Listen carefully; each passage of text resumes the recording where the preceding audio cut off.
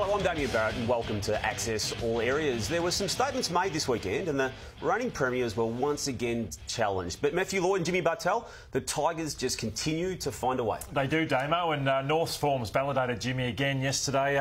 The respect I've got for North is just growing by the week. Their tough top-end talent is rising to the challenge. Got some new young ones coming through. But with Richmond, I think psychologically you can be with them, but it's then going the next step and trying to beat them, and not too many teams can do that at the moment. Yeah, spot on. Yeah. They put in 4 quarters and they'll eventually break you in the end, which they do. But just touching on the Kangaroos, Cunnington, Simpkin and Anderson, 25 clearance between them, and that's how you've got to go after a side like Richmond. Try and win the territory game around clearances, but they certainly had their opportunities to get the win, especially late, and Big Ben Brown, who's normally a solid shot for goal. Well, he missed a couple, didn't he? That's the first of the two he missed in the last quarter. But there were other chances within play where they just didn't get the break that they probably needed. This is exactly the point. A lot of teams will be a great effort if we can get close to Richmond, but it's then about putting the foot on the throat and then making the most of these chances. This one could. The first player, I just missed his name there. Sam Wright have had a shot, probably should have. He gives it to McDonald, that falls short. Ben Brown, I've never seen him so stiff and tense when he had that shot. Usually that ball would sail 10 rows back.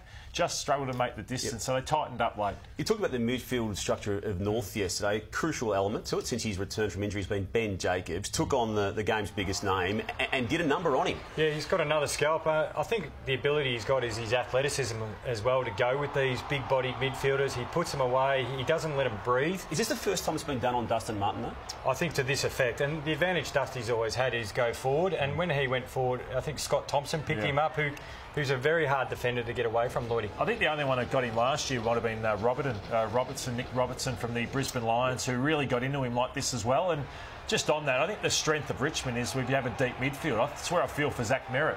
Who else do you tag at Essendon? There's no one to tag, whereas Trent Cotchin does get lets off the chain. He has 37 disposals, dominates. So that's the strength of the Tigers at the moment. The wins left them with a 7-1 scoreline. That one loss coming against the only team that played to this point of the season from last year's top 8. They go to Perth on Sunday with an appetising game against West Coast.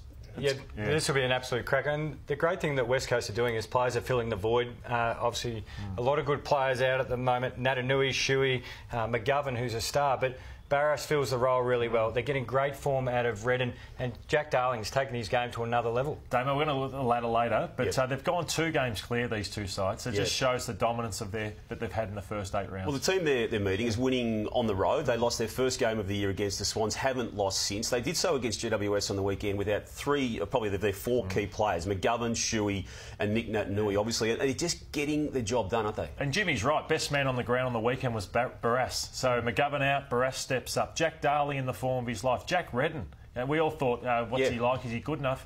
In the best 3 on the ground in the last 2 or 3 weeks. So they're just finding players week after week. Jimmy, I want you to forensically pull apart what the Cats have been able to do within season. That is change dramatically their backline structure. They were probably forced to with Harry Taylor and Lockie Henderson being out, but gee, they've looked good since they've changed up. Yeah, you've touched on there. It's been a personnel change here. Mark Blitzards, who takes a great contested mark, has now settled as a key defender. Harry Taylor came back in, but the good thing is they left Taylor there.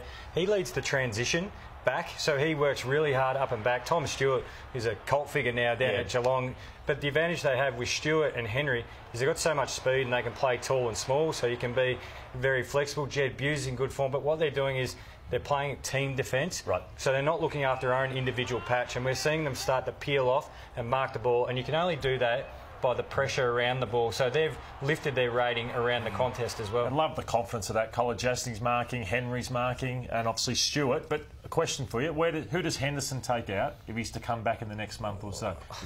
It's a difficult problem to have. It's a great problem to have, and you never know what injuries and form are like at that time of the year. Could they fit them all in? One starts on the interchange. We've seen Henderson play forward early in his career, and we know Harry spent a lot of last year forward. So does one of them become that swingman for the Cats? Yep. Soft tissue injury crisis at Adelaide Crows, also at Collingwood. Elliott returned through the VFL, has done a hamstring again of some sorts, and they lost more yesterday again for the second time this year with the soft tissue. Phillips was unable to complete the game yesterday with other reasons, but they've been unlucky with injuries. They need to look at it, don't they? And I thought they missed Ben Reid yesterday. Just that player to go and create a contest in that forward 50 was too much to ask of Mason Cox. Cox. But again, injuries year after year. Nathan Buckley said they have to address it, and they're out of the 8 at the moment, so there's no room for slip-ups anymore at Collingwood. And Pendlebury couldn't get up for that game either. An amazing game in Adelaide, the showdown 44, 22 all after the 44 they've had. And that man, Robbie Gray, he's done it so many times before, got them back into it with the 5-goal performance in the third quarter. Well, they always both step up and deliver cracking games. I think the town comes alive there in Adelaide. They know how important it is. But as you said, Robbie Gray's what happened to the game. 5 goals in a quarter, extraordinary. And both sides had opportunities to win in the last minute. As we look through this is the last play. We're going to forensically go through this in a moment. But for that man to kick that goal, Lordo, at that moment, it basically justifies his selection, I reckon, in the one fell swoop. Oh, and you hear the roar of this crowd on this siren. This was like grand final. So look at the players for Port Adelaide. That is like how you celebrate when you've won a grand final. I don't think we understand here in Melbourne just the hatred of the two clubs, the passion that goes on. We see the passion there. The 5-0, obviously they'd lost 5 in a row. He'd been hammered all week.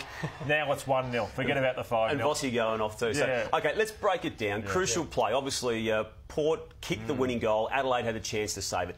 I want you both, please, to take us through it. Who have you highlighted there? I'm highlighting Tom Lynch on the wing and Eddie Betts. They are forwards. I'm not sure why you stand there on the wing and then charge forward. So where should they be? Well, they should stay forward or get in defence because their man is the one that actually won the ball. And Jordan Gallucci, he just loses Stephen Motlop there when the ball gets kicked in, but also Need's not the biggest bloke, and there was 3 Crows players there. One of them just has to take his body completely out. He managed to create a contest, 1-on-3. But it's a fantastic finish from Stephen Motlop. That sidestep and being able to finish almost running off your right foot was a class act. OK. The ladder, after 8 rounds, often appears as though it's set for the remainder of the year. Is that the case in 2018? That's the top 13. They're the 13 that are in it. I think we cancel out Fremantle and the Western Bulldogs. Even their percentage tells you a lot about it. I think the Bulldogs have beaten the 3 bottom sides pretty much the last 3 weeks or so. Fremantle, they just haven't got a forward, really.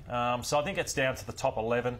Giants being decimated but have a good run. The Swans are the team I want to talk about. They're next month. Fremantle, Brisbane, Carlton, St Kilda. I think they'll be in the top 4 very, very shortly. Touched on GWS there. A couple of crowd issues, I think, with the 2 newest teams in the AFL. Only 9,200 for their game against Gold Coast, against West Coast. And the Gold Coast game, albeit played at the Gabba, only 6,000 there for their game against Melbourne. It's serious issues, and Gold Coast have got to go to China now, as we know.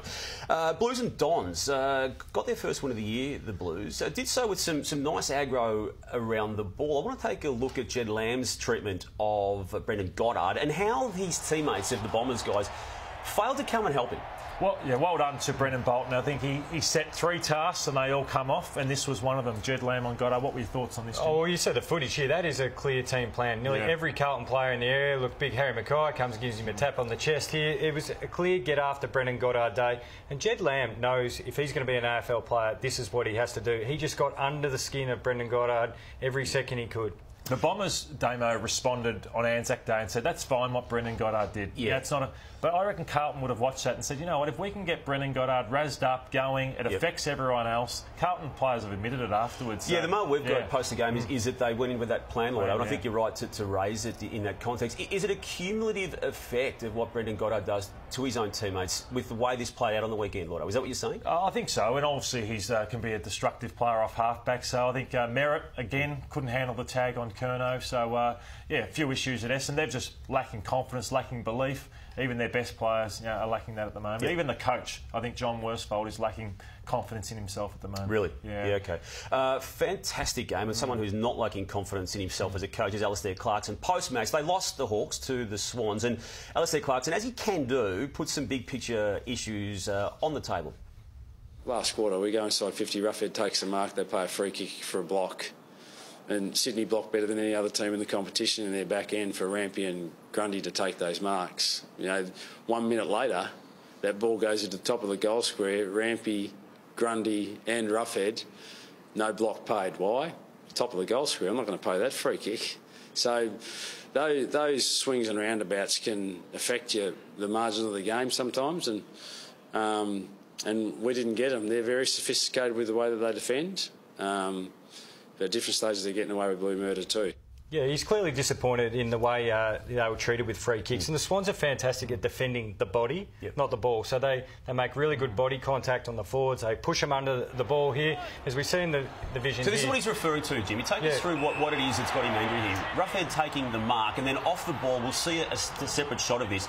Grundy's given the free because of something Langford's done to him. Yeah, so he sees it in reverse. If the Swans were to do that, they're not getting free kicks against, but he saw Langford doing what the Swans players do, which is hold a player out. To me, that's a free kick every day of the week and paid the right way. That was too far out. I'm comfortable with this no decision one, because Grundy was almost in a position to mark here. It was very close, but Rampy was better off. So he's hammering the interpretations of the game and being stricter on it. I don't see an issue with what the umpires have done on both those occasions. Pay the free kick in the first instance and not the second. Unless there's some other examples, Damo, I'm with you. I think he's got that wrong, and maybe he should wait till the Monday after looking at the vision before making assessments. I think we're calling his bluff. I'm prepared to on these moments. Isaac Smith also too, because this happens against the Swans here.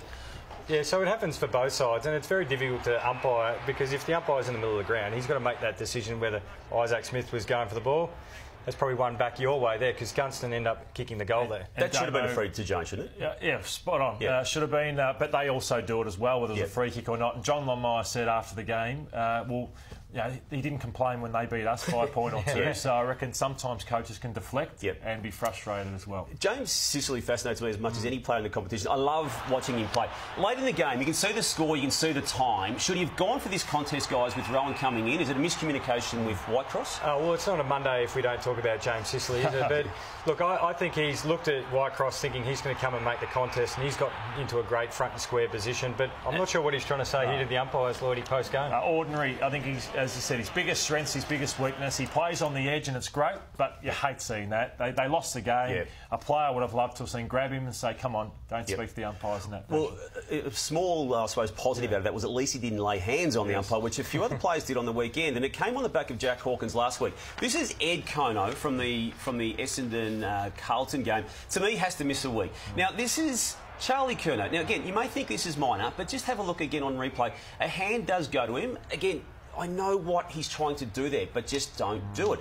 Stephen May, Gold Coast captain, even again, you can say he's explaining to the umpire what he felt happened in that marking contest. Don't do it. So, Damo, you think it's black and white. Touch the umpire, you miss a week. Intent has nothing to do with it. If there's any grey when it comes to touching umpires, we are in trouble as a game, I feel. So, as much as there's mitigating circumstances, probably all three of those incidents just there, they all have to miss a week on the back of what they did last week. All right, I agree with you, Damo. And let's finish on a few lighter notes. Dale, is it Daisy Thomas? He's a cheeky one, isn't he? Daisy Thomas, as Bruce might say. But what's this? He's got Sean McKernan there. He goes again. It wasn't just an accident. He goes for the second time, which is very funny. He's in great form at the moment. Well done, Daisy Thomas. Look, it's just not... He's got the little bit. We thought, could that be an accident? Watch, goes again. Has another crack at it. I'm enjoying the next one we're about to show you. Lockie Keith, if you want to keep your spot, probably doing this is not asking the coach to be your waiter here. Just take my order with you, boss. Oh, pat on the back. What the hell is that? He just throws it. Does he give him a bit of spray? Take your own water. He's not happy there, Leon, is he? No, I'm not the drinks man. Lordo, I think Jimmy's funny trumped your funny. Oh, did all right. No, so, that. Hey, well, Lordo and Jimmy Bartel. And that's all we've got time for. Thanks for joining us on Access All Areas. We'll see you again next Monday. Goodbye.